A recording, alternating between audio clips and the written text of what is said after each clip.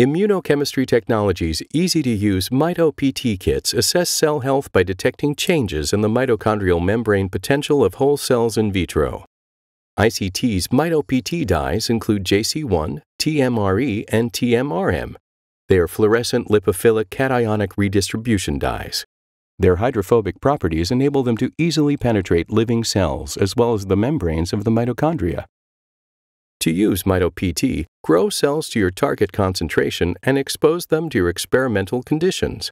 The cells can be grown in suspension or as adherent cells which can be trypsinized before staining. Create positive controls by exposing cells to CCCP, a mitochondrial depolarizing agent which is included with the kit.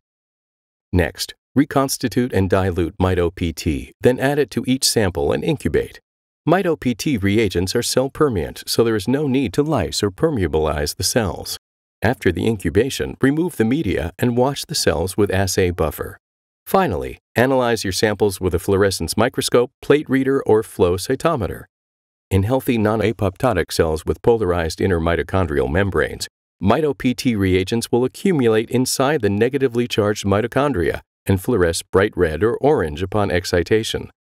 If the cell is undergoing some form of metabolic stress or apoptosis, the mitochondrial membrane potential will collapse, leading to the depolarized state.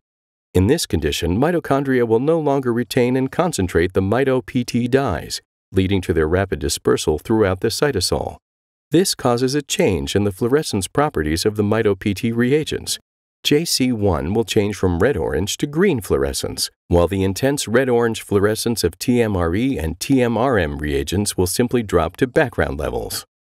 For more information on ImmunoChemistry Technology's MitoPT kits, please visit our website at www.immunochemistry.com or contact us at 1-800-829-3194.